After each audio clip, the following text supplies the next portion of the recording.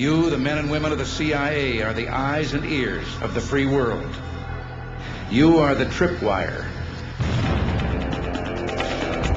CIA is a state-sponsored terrorist association. You don't look at people as human beings. They're nothing but pieces on the chessboard. Secrecy in this work is essential. Achievements and triumphs can seldom be advertised. Shortcomings and failures often are advertised. No one really knows all of the things that CIA does. They pretty much have carte blanche, and they have an enormous amount of money.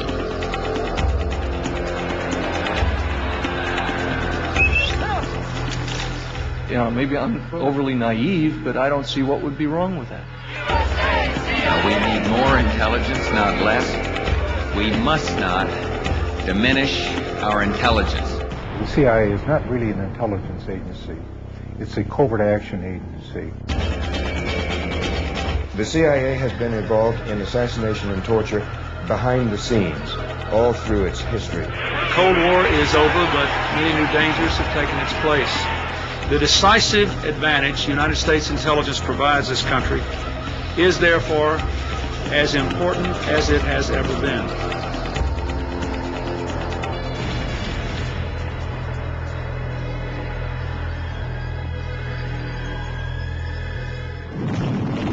December 1941. The attack on Pearl Harbor sinks the Pacific Fleet. Military intelligence is in shambles. The dawn attack becomes the crucible on which the modern spy culture is born.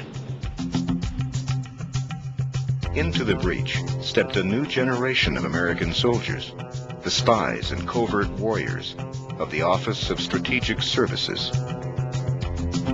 They battled the Japanese and Germans behind the lines in an underworld of sabotage and psychological warfare. They trained and fought with local guerrillas in unknown jungles with only one guiding command: don't get caught. Come closer.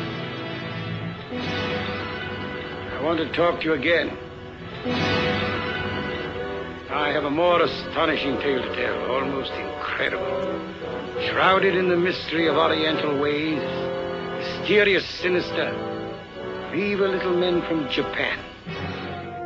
It was a simpler time when the nation's enemies were cleared.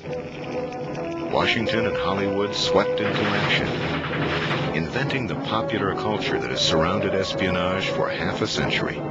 Swine. The mystery, the adventure, the romance. The simple stereotypes of the enemy. Hello, hide pockets. And the fearless hero. You guys have been looking for a war, haven't you? That's right, Rick. That's why we're starting it. You may start it, Joe, but we'll finish it. We had hoped that our wartime ally, the Soviet Union, would join in the efforts of the whole community of nations to build a peaceful world. Instead, the rulers of the Soviet Union have sought to extend the boundaries of their totalitarian control. The battlefields of the new Cold War seemed uniquely suited to the skills of spies and secret agents. President Truman pledged that the United States would never be caught by surprise again. The Central Intelligence Agency was born. It was considered the Cadillac of government agencies, and they mostly hired from Ivy League colleges. The cost of freedom is always high, but Americans have always paid it. And one path we shall never choose, and that is the path of surrender or submission. The public embraced the cloak of secrecy that the CIA wrapped around itself. The government didn't know I was working for the government. They told me not to tell anyone, not even my mother. I couldn't tell my children. My wife didn't even know what I was doing. Who were these agents? And what were they doing in Guatemala and Iran? How did patriotic Americans from Main Street neighborhoods get caught up in the overthrow of foreign governments? What were they doing in places like Ecuador and Vietnam, where the CIA organized torture and assassination? These are the stories of former agents who dared to break away from the CIA. I was so disillusioned about my country because I believed it was like my country right or wrong, but my country was wrong so much of the time. I've lost my first-class citizenship.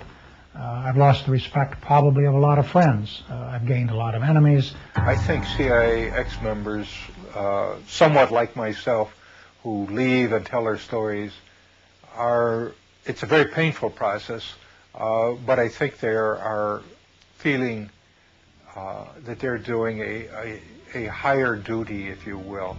They're not just quitting and leaving and being quiet. They're quitting and expressing their conscience. Here is something that we've done that is terrible, and here's something that must be stopped.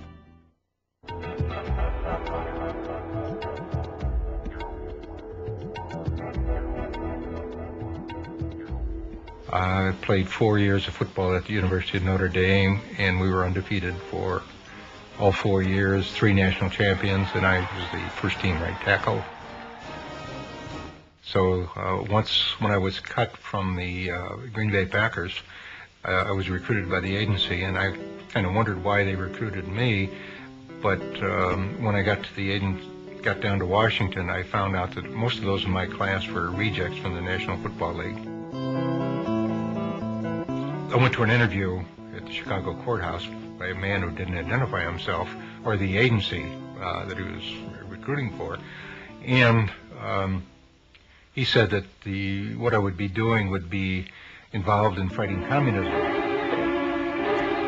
800 million people, 1/3 of mankind, exist under communist tyranny without the God-given rights of freedom and human dignity. Of course, at that particular period in 1952, this was so much a part of our everyday life. And I said, oh, yes, I very much wanted to be a part of it, very proud to be a part of it. My career in the agency began in 1952, and I stayed in the agency through 1977. In the entire 25 years, I was in the Directorate of Operations, or also known as the